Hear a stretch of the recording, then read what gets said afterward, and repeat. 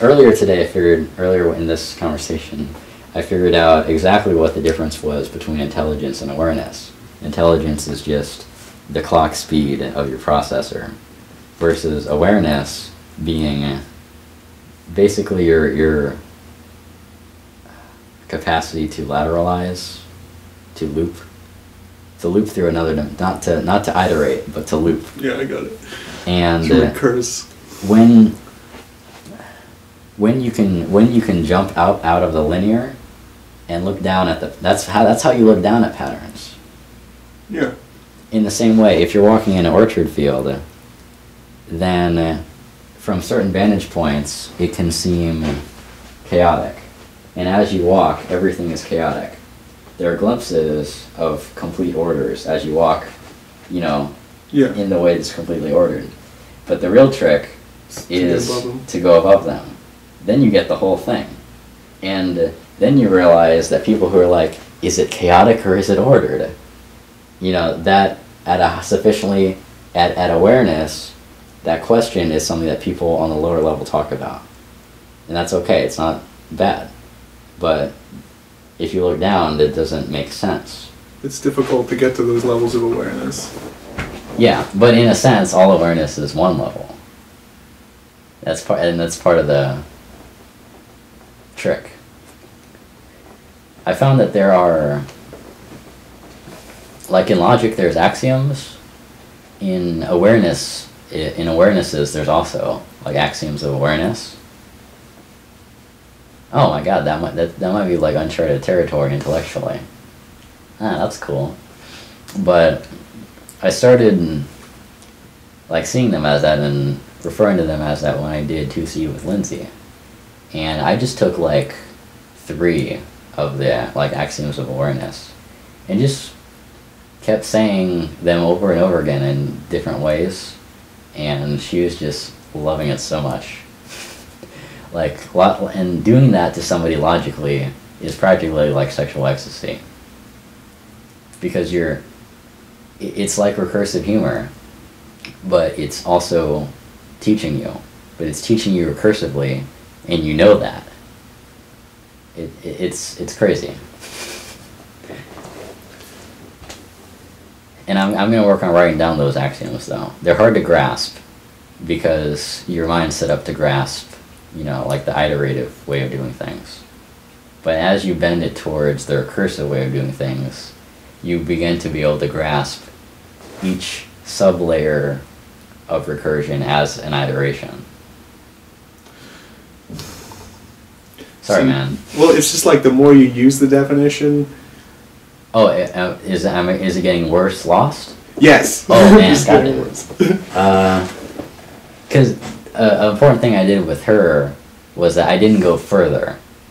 She didn't know what something meant, and that's why over the course of a few hours, I said the same couple things in different ways to her, and she told me, "You're good at that," and I said, "What am I good at?"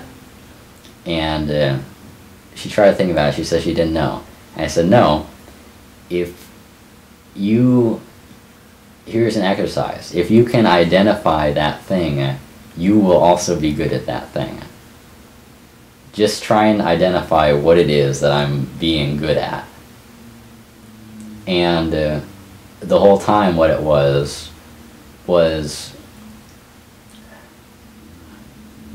one of the things I was saying over and over again was that we were just trying to look at ourselves. And as people, in our lives, everything that we do is just trying to look at or it should be. When things go bad, we never realize it, but it's because we're looking outward rather than trying to figure out who we are kind of thing. When you have a center in yourself, that's like step 1. And that accounts for almost all hard lessons in life, just having a center in yourself. If you have your center out floating with other people, then when you try and look at yourself, you're looking out, and now you're double fucked. So you're talking about like a locus of control? That sounds like the sort of thing you would know about. I don't know what that means. What do you mean by center? Center. I don't have every time I've said it, I've realized that I'm not sure exactly what it means, but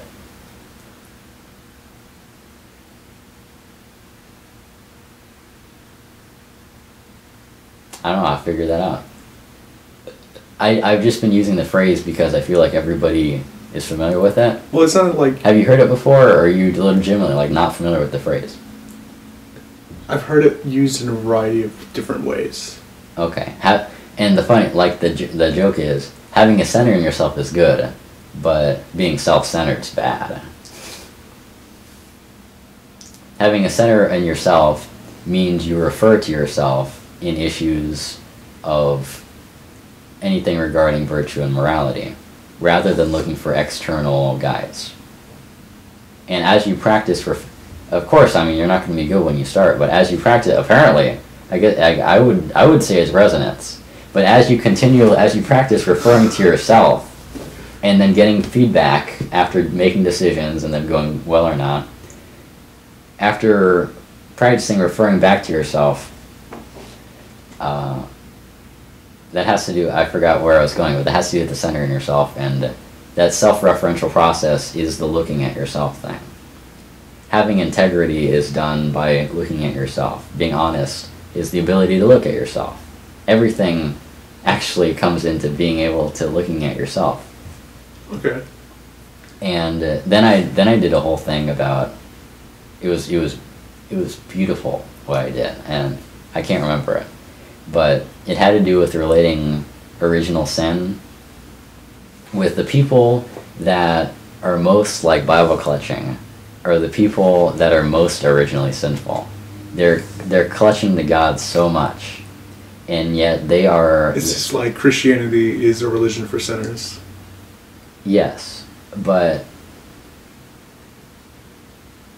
the original sin is a mistake that was made by Adam accidentally, maybe not, I don't know.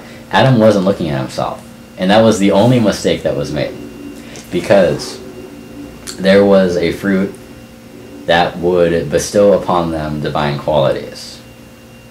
And it's obvious from the beginning, in every way that it was said, that Adam and Eve were created as divine beings. They were created in His image. But God fucked up in there, because Adam and Eve thought they weren't divine. And the only way they could have thought that was by not just looking at their own selves, and they went and got the fruit because they thought it would bestow upon them divinity. And that's what people do when they go toward religion. And, they eat the fruit, and as they eat the fruit, they become ashamed. And shame might as well just be the symbol of everything bad about consciousness. Shame is the retraction of consciousness, either socially or internally or in any sense. It's in a bodily sense, in a conscious sense. You can't think about anything but what you just did. You attract away, you look down, and people want you to look down. They want you to look up, and that's not how you're supposed to be when you're ashamed. So they want you to not be. Shame is the retraction of any conscious activity. Conscious activity is almost fairly, it's outward and inward at once. It's motion. But shame is a retraction. It's a clenching. And what 2CE does, and I use this so much in the teaching part of it. 2CE makes you want to clench. Like every muscle in your body it clenches inward. And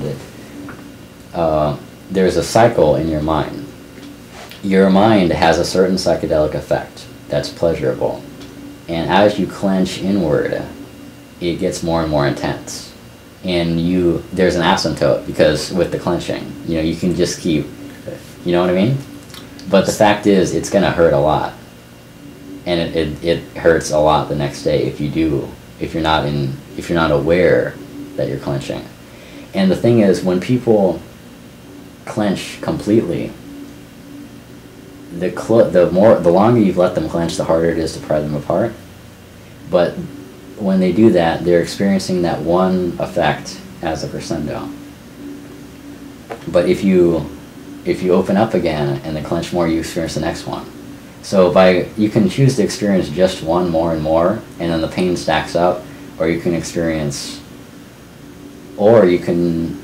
not simultaneously experience and not experience it at all. You cannot need to. And then honestly, like in acidic thinking about it, clenching was seen as part of the spiritual motion of the universe. In Eastern stuff, where they talk about the way they approach good and evil and yin and yang and like male and female energies, all they're doing is they're saying there's something exists and there's a difference. And from that difference, only one difference, all interesting things happen. The universe happens because of one difference. So there's one difference, and yet there's one thing. Because really, what the male and female want to do is they want to realize they're actually the same thing. And all that stuff. And they go through a crazy journey just to become themselves. Or just to look at themselves, to realize that they are themselves. And that was the God story I showed out to her.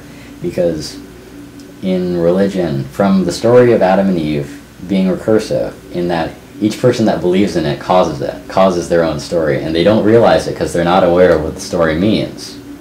When I was thinking about how I was using a listener to think, I realized that, okay, all that's going on is my mind's inventing a point over there, but why is it important? Why can't I just make a point over there? Why does it have to be a listener?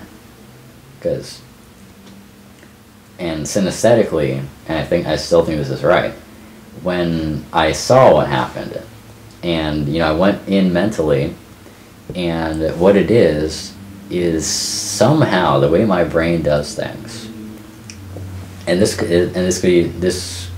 is a metaphor, or it might not be, I don't know, but my brain perceives what I'm saying as a string going out to you of stuff. It's traveling in a communication stream. And as you're receiving it, the act of you listening, some part of me, my concept of I, and what I am entirely, I devote some chunk of it to being you, so that I can have empathy with you, and I can imagine what it's like for you to be hearing things. So when I use you as a listener, I take that chunk, and that allows me to have a doubled out awareness of what I'm saying. I can be aware of entire sentences at a time, more than that. And I can be aware of a stream or a theme of thoughts rather than just sort of like one at a time.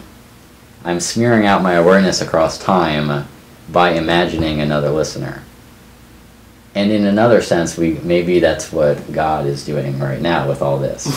And in Greek philosophy, they always like to say how philosophy is not something you do internally. Philosophy is in conversation with people.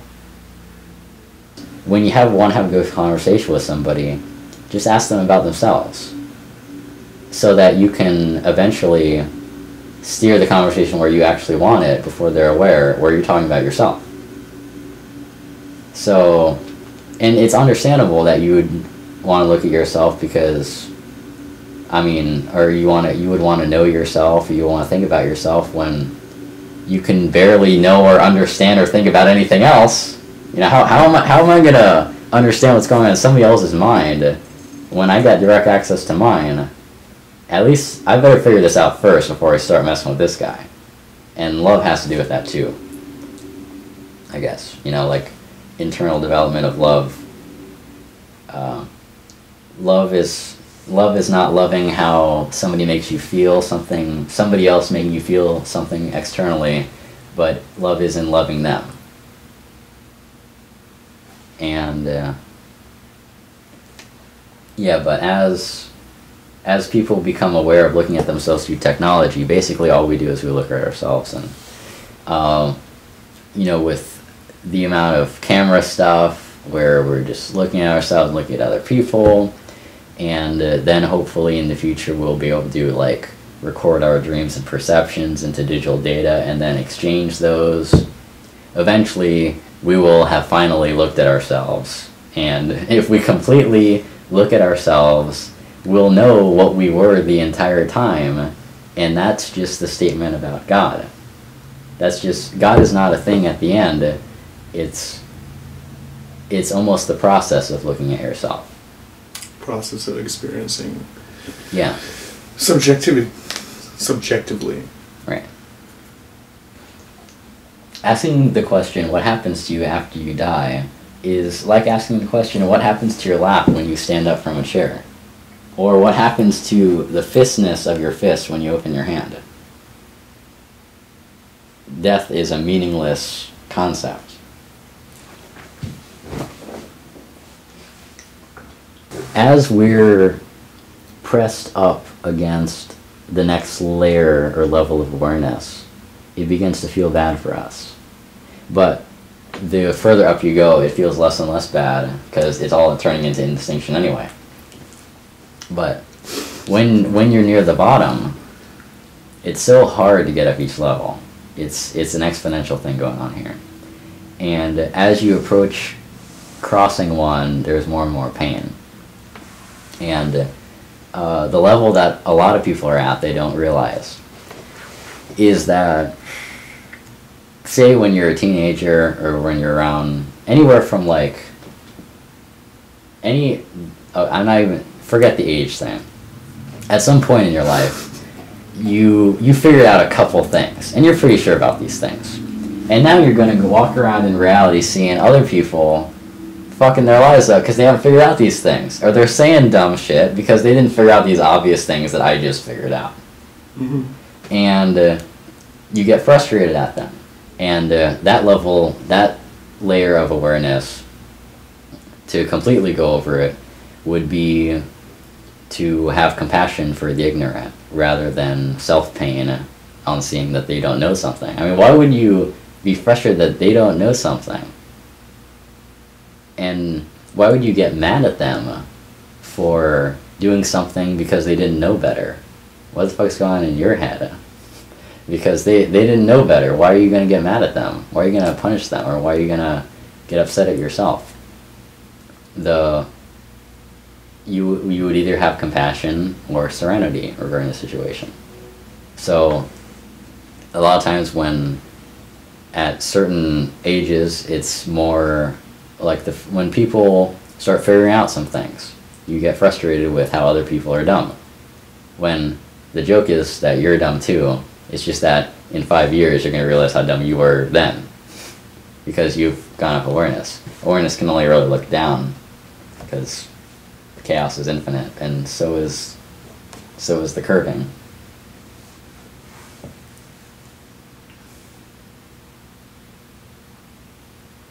And I think that conversations like this have been had since the beginning of humans being able to talk. They've tended to be rare, but this thing is something that people in each generation have figured it out. And what's cool is, and in every generation they have their own coolness, and that's part of why you keep doing it. Part of how life continually wants to... Life is effort to extropy rather than entropy. It's that strange epiphenomenon. But what's cool about doing it at this time or in this generation is I'm recording these types of thoughts for the first time and doing it by video, where we'll be better able to see ourselves over time. Because it doesn't matter if, like, probably, well, an unknown number of people watch the video. It'll be over 100, but no one can really know, because it depends on what happens in the future for that. But what I was going to say is it doesn't have anything to do with who's listening. It has to do with the fact that they can listen. The fact that they can listen is the fact that they can look at themselves in a cheating way. Because when you think you're looking at somebody else. That's the only way you can look at yourself. without looking at yourself, by thinking you're looking at somebody else. Yeah. It's why I always record the other person in the conversation instead of me.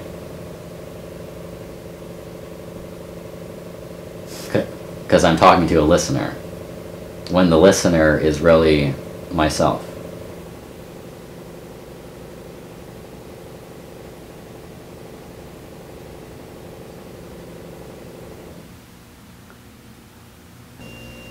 Want to say anything?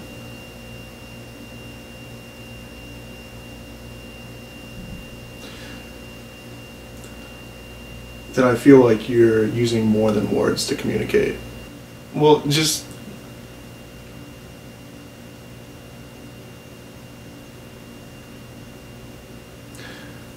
it's something that's difficult to put into words. Why don't you tell me something?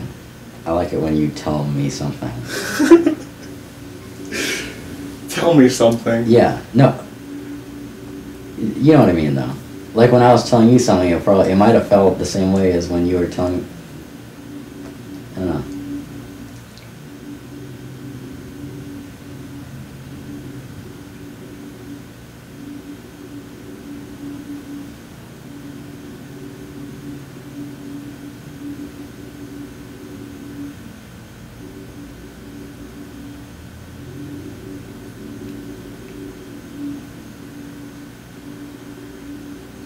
What are you thinking about?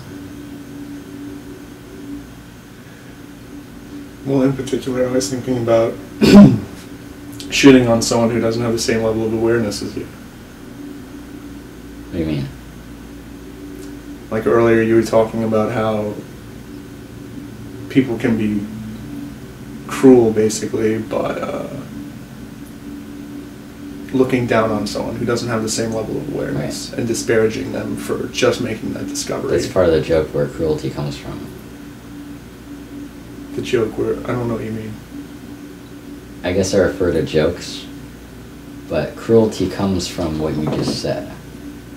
When people become more aware and then they look down at other people who aren't like them, who are not aware, and then they say those people are bad. That's where it's a self-created process. That's why badness is. That's the idea. Only after you've gone up enough levels do you stop realizing you're being cruel to other people.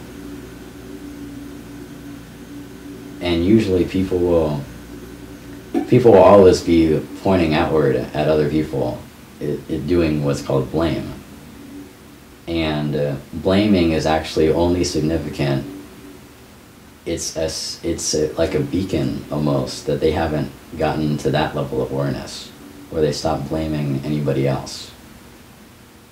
Then they start being aware that you should be blaming yourself, and that's okay. And then after that, they should realize that blame is similar to the question about free will and determinism. After you look down at it from high enough, the question is moot. It's meaningless. It's something that people talk about when they're lower. And that's okay, because they're lower. What else would they talk about?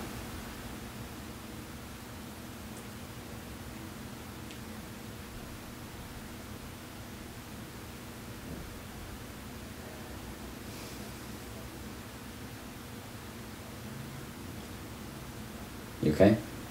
Yeah. You okay? Yeah.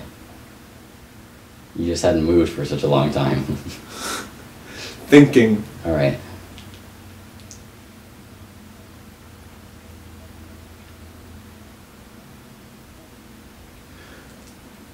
On LSD, I tend to have a ton of different interpretations of what a single person is saying to me. Uh-huh.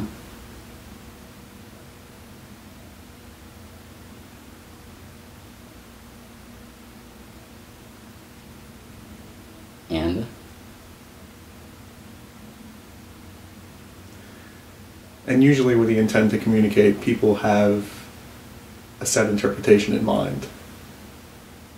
And sometimes people communicate with multiple interpretations in mind. Uh-huh. when you communicate with me, I don't really know how many potential interpretations you have in mind.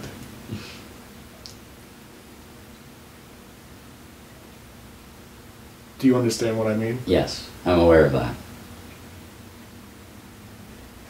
During this conversation, and what I will continue to be doing, is we will be pressing up and wrapping around the God idea. You can't grasp it, but you can press up and wrap around it. And that's why what I'm saying seems to be the number of interpretations is indefinite.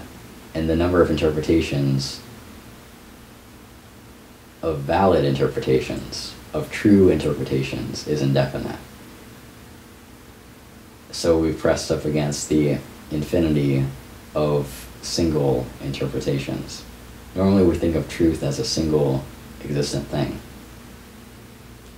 But what you're referring to about multiple interpretations and single interpretations and indefinite numbers of interpretations, there's an indefinite number of true interpretations because we're so close to it.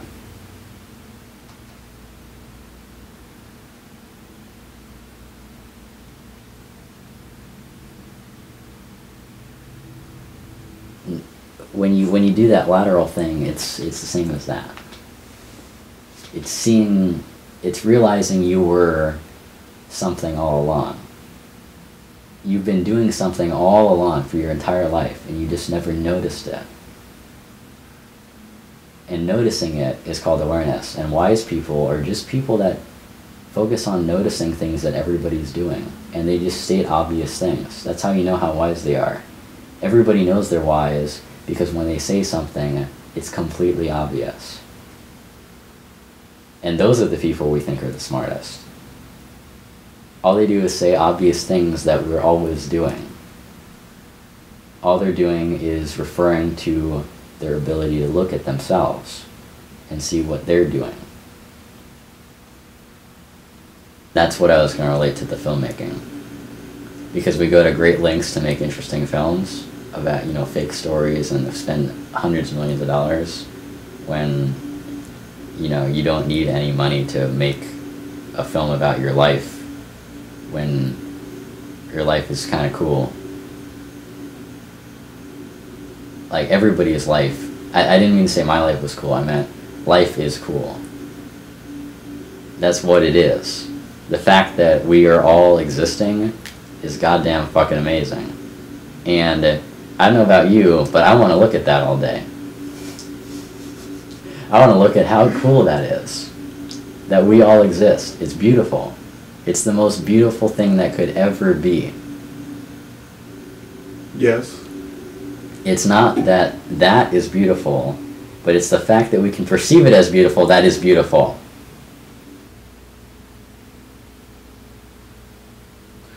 You talk about varying levels of awareness, right? Uh-huh.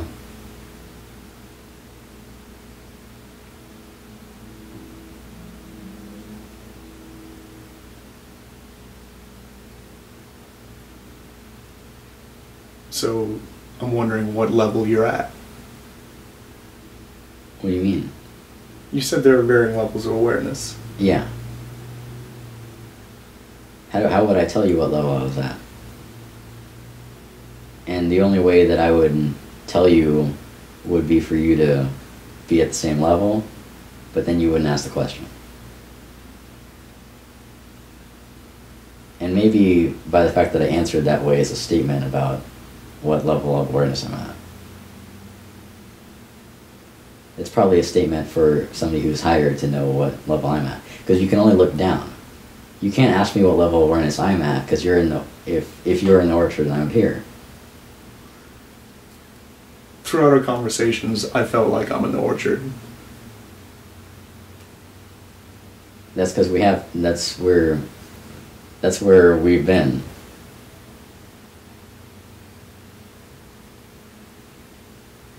You don't feel sad because of that, do you? No. Okay, it's not negative? I wasn't thinking about it until you asked me the question. Okay, I just want to make sure. Lucidity in a dream means to be aware that you are existing in a dream. And the more fully aware you are of that, somehow, seemingly, the more fully you are aware to have free will, or something like that. Usually before you become lucid, you realize you haven't had free will this entire time.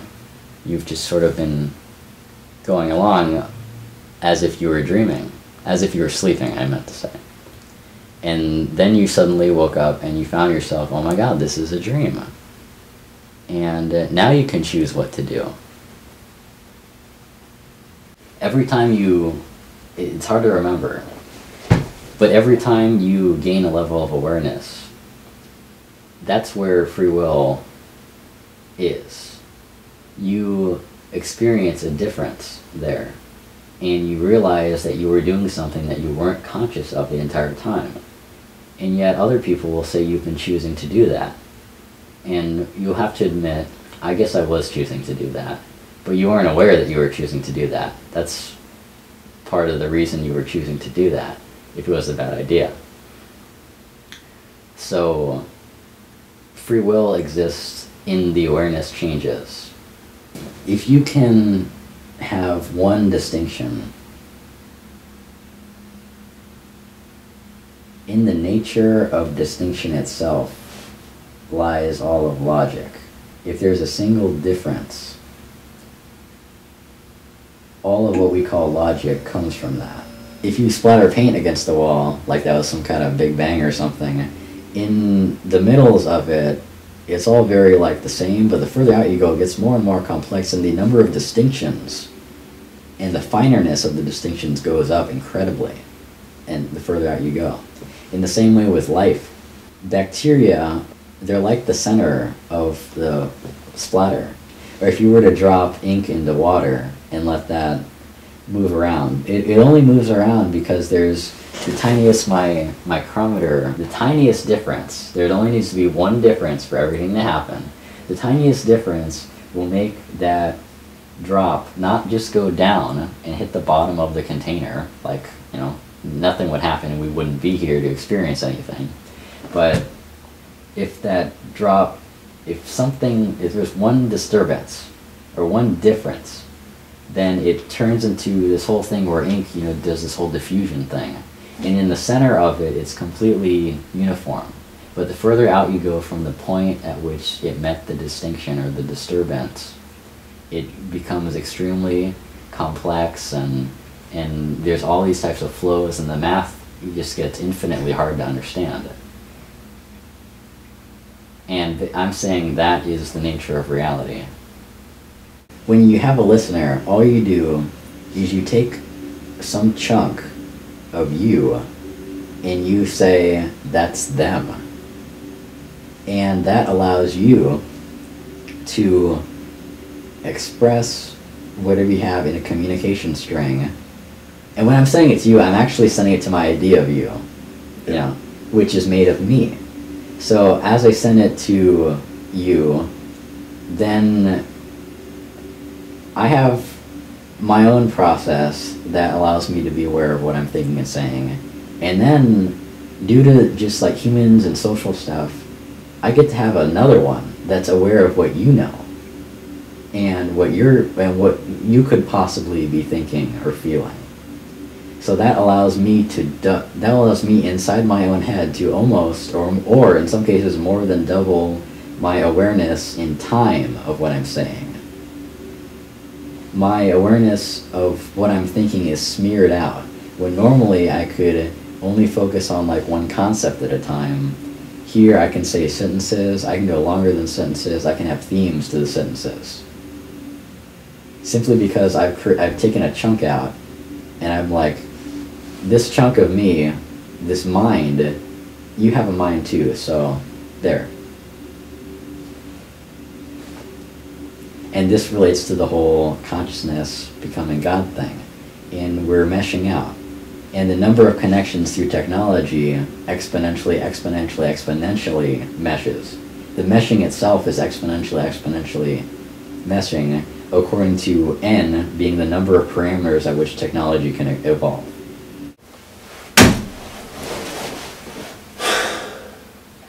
I see. One thing, I like my mind, and if this were a religion or something, the whole point of this would be just to like your mind, because you find yourself living, which, whoa, you don't notice for a long time, really, but the whole time you have this problem where you don't know what's going on, and you don't know how to make decisions, but at some point you need to be okay with that. And just be okay.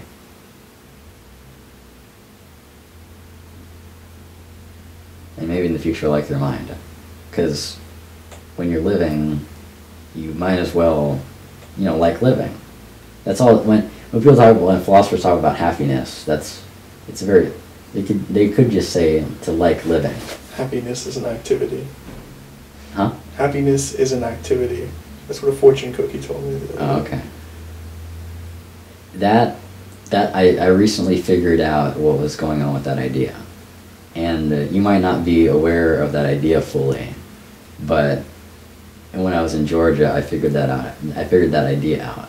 And holy shit, I never saw it coming. Well, I always saw it coming, which was the funny part. But I realized that, okay, I'll say it, you said happiness is an activity. What I perceive that idea to be is, I put that with the idea of purpose. And in this new religion I'm starting, purpose is what people do. They set it up so they feel like they know what they're doing, when there's actually no reference point at all in any of this. There's only living and dying, which you have to admit are there. But and they represent distinction itself and all that kind of shit. Purpose is something that people come up with in order to not be aware that they don't know what's going on.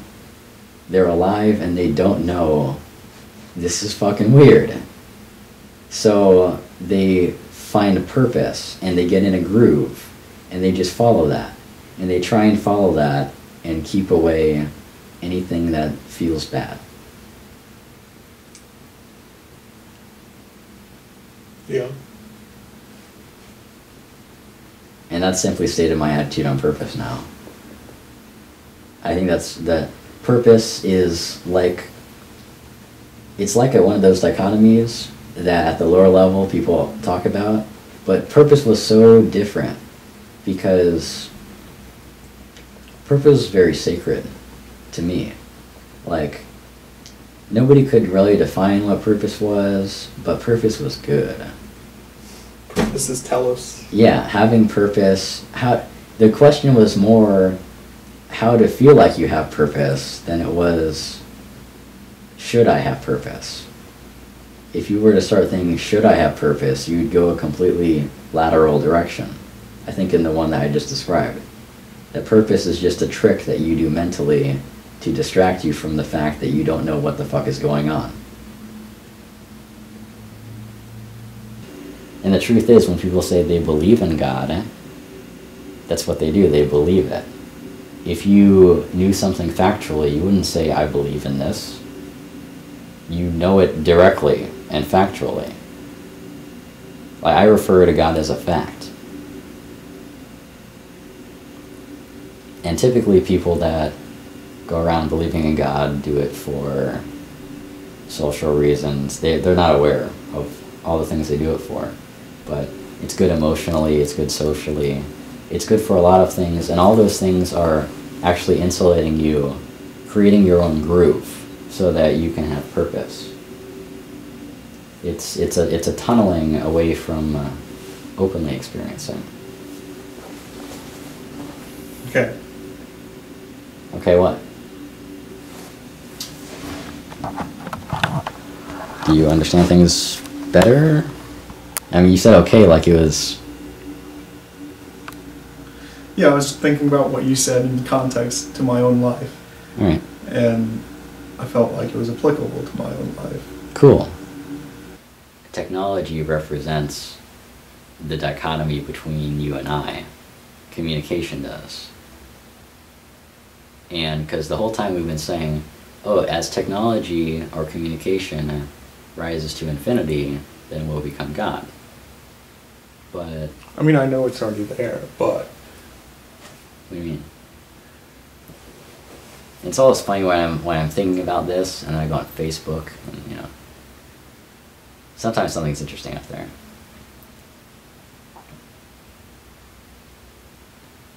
What am I? Oh yeah. Ah yes, the conscious community for action. Notice how they do things for action. That's purpose. I have compassion for people that say that life is a certain way, because that means all they can remember is it being a certain way, when life can be a lot of ways. Right. And if you had it in more ways, you would be aware. The more ways you had life, the easier it would be to be aware that life isn't a certain way. That life isn't a certain way. And typically, like, reason number 2 that people kill themselves is because life is a certain way and they don't like it. So why wouldn't you kill it? I mean, you don't like life, so just stop doing it. It seems pretty simple to me. But they haven't experienced life in many ways. And the more ways you experience life, the more you can be aware that you're living, which is actually harder to do than it seems.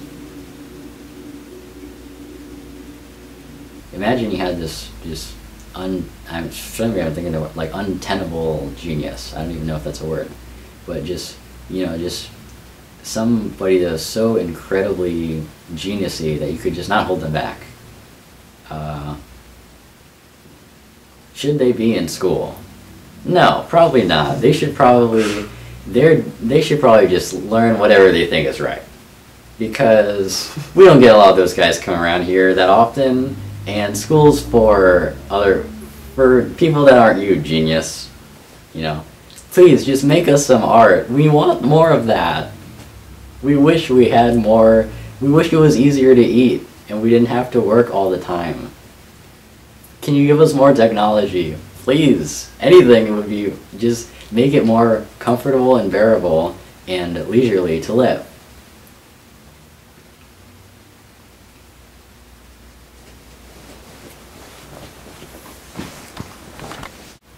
And in the way that we're having this conversation is very different than that book. That book is the same thing, but it's done academically. And I don't like that. Because in the whole book they're saying how it applies to everything in reality, but this guy who, his parents were Harvard professors, he was born on Stanford campus, and grew up there and got his PhD there. He can't help but be academic, so yeah, don't worry about him. You know, he knows a ton of languages, he's read everything in humanities, he has a PhD in physics and philosophy, or, he's fucking smart. But he's academic, so, I never got along with that, and that's why I'm not writing that book. I'm doing this.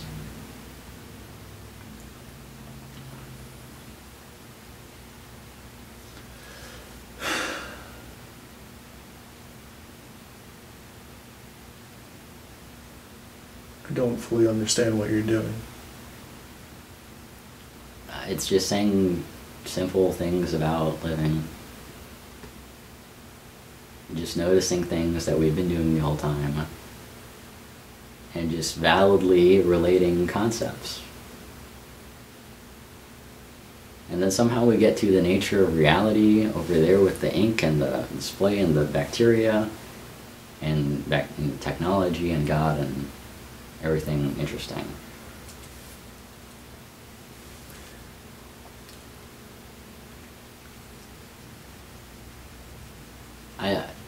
I have no idea what I'm going to do in the future.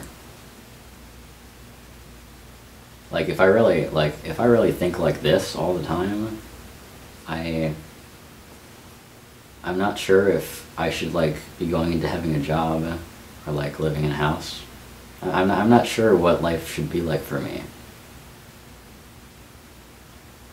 And in and you know, then I also referred to like, you know, I don't want to be disrespectful. That would be being disrespectful to other people, to be like, I'm sufficiently different that I don't have to do effort like you. But then again, all this is obviously effort.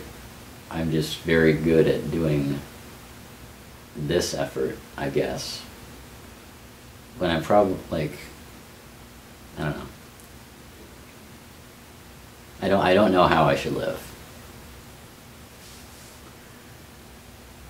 And that's part of the thing, because I'm supposedly the wise one who's pointing out, you know, all these things about living, but I don't know what I should do tomorrow.